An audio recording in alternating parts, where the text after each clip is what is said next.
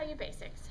When you look at a number like this, it's important to know that this 7 means something much different than this 7. They are not worth the same thing. And that's because the value of a digit depends on its position in a number.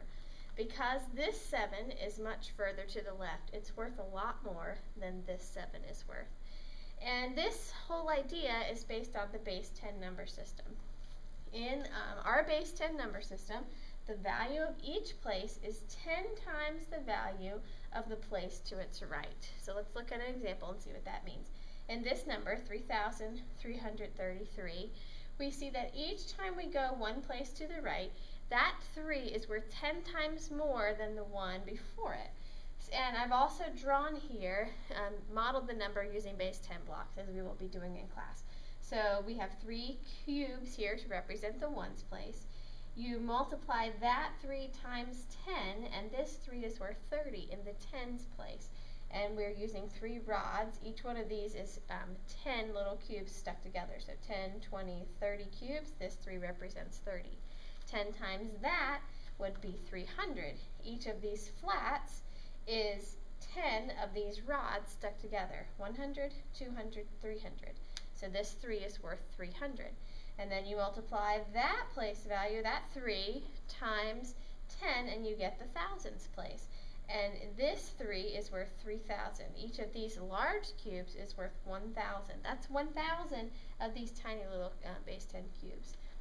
So as we move each place to the left, it's 10 times bigger than the place before.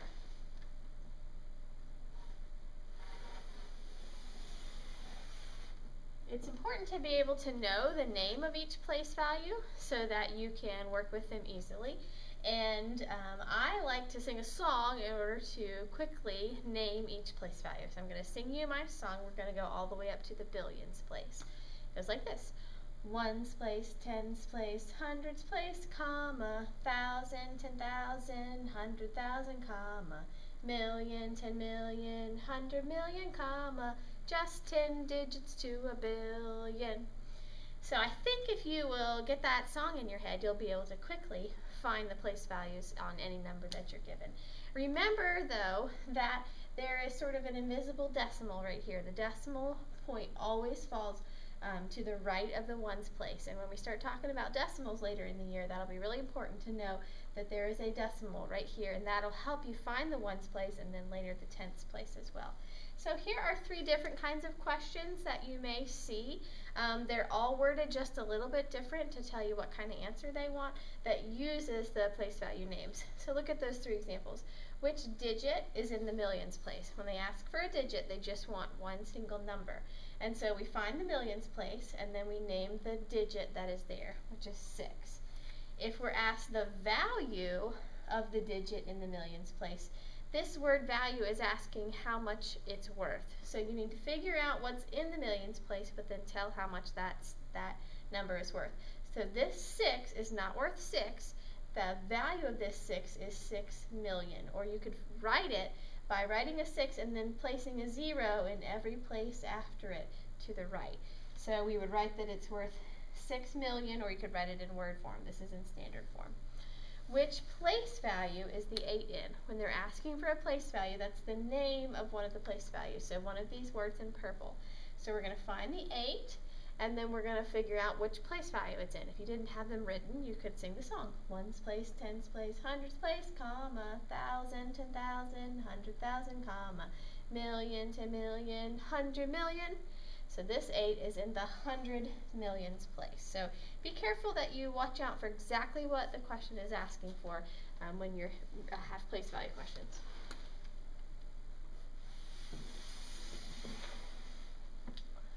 You are often going to have to take a number that's in standard form, that's just written in regular numbers, and turn it into word form. So in order to do that, you need to know that a period is a group of 3 place values. So these 3 place values together make up the ones period. These 3 make up the thousands period.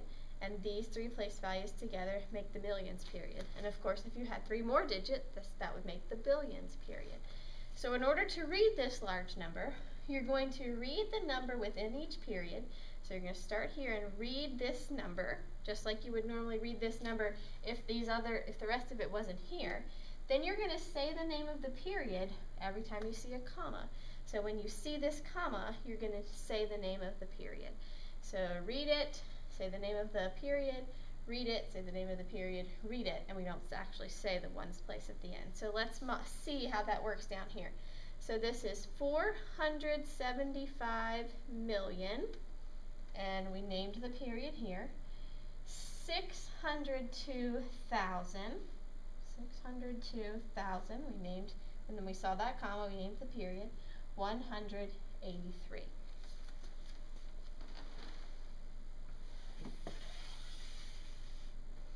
A couple of reminders about word form, things that people commonly mess up. Be sure that you don't say or write the word "and" unless there is a decimal in the number. This number right here, 4,602, lots of people are tempted to read it like 4,602. But you only use the word "and" if there's a decimal. For example, you would read this one 3 and 61 hundredths. So don't say "and" unless you see a decimal. Number 2, make sure you use commas in the same place as they are found in standard form. Remember, standard form is number form, and so when you're going to write this, where this comma falls in the number, make sure you place it in your written form. So 5,000, and then I put that comma right after it because it's in the same place as it's found in the number.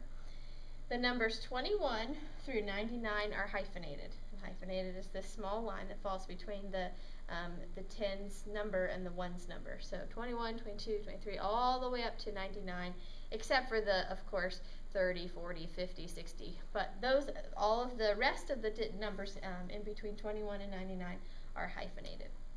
And watch out for this spelling mistake that even lots of adults still make. 4 has a U in it, but 40 does not have a U in it.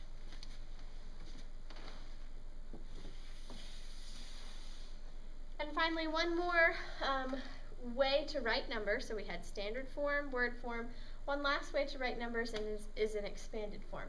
And in expanded form, you show the value of each digit and you add them together like an addition problem. So this number, 57,936, we're going to write the value of the 5, which is 50,000. The value of the 7 is 7,000. The value of the 9 is 900. The value of the 3 is 30. And the value of the 6 is 6 ones. And this is right here written in expanded form, so just as an addition problem. One note that you might come across, if you have a 0 in one of the place values, you don't need to write a 0 in that spot in the order. You're going to go in order, and when you get to the tens place, which is right here, just skip it because you don't need to add it there. Just skip it and go straight on to whatever's the next place value where you have a digit greater than 0.